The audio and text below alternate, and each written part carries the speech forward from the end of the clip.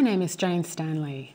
I'm a composer and lecturer in music at the University of Glasgow, and I've been a member of the Young Academy of Scotland since 2011.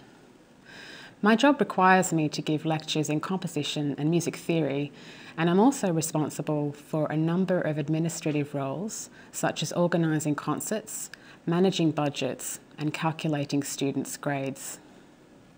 I use a wide range of numeracy skills in the course of carrying out these tasks. I frequently have to round numbers in my role as exam board convener for my subject. At the end of a student's honours degree, we will add together their course grades and round this result to 1 decimal place. It's important to do this as sometimes a result will fall into what we call a zone of discretion. Numbers between 17.1 and 17.9 are an example of this. If the rounded figure is 17.0, then the student will be awarded an upper second class honours degree.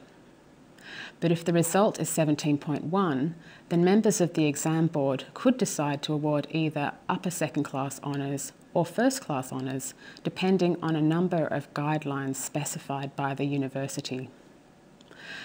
I use rounding in all sorts of ways in my everyday life too. For example, when I tip for service at a restaurant, I will estimate an appropriate tip in proportion to the fee, and when added together, I will round the total to the nearest pound.